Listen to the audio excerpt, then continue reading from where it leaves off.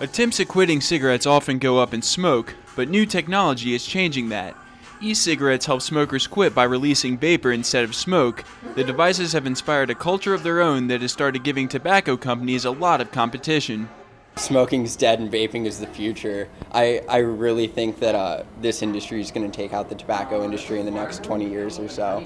The way an electronic cigarette or a vape works is it vaporizes a solution of water, nicotine, propylene glycol or vegetable glycerin, and food flavorings. And so what you do is you press the button, you draw in and inhale, and blow out. Part of what differentiates e-cigarette retailer Bud Out is that solution, or e-liquid. Bud Out makes its own e-liquid in a specialized lab.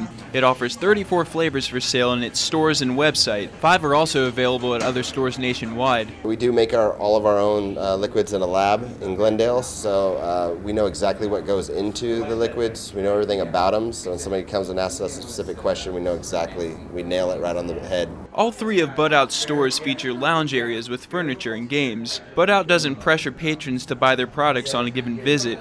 They actually encourage people to hang out in their stores. This helps maintain Bud Out's relaxed atmosphere.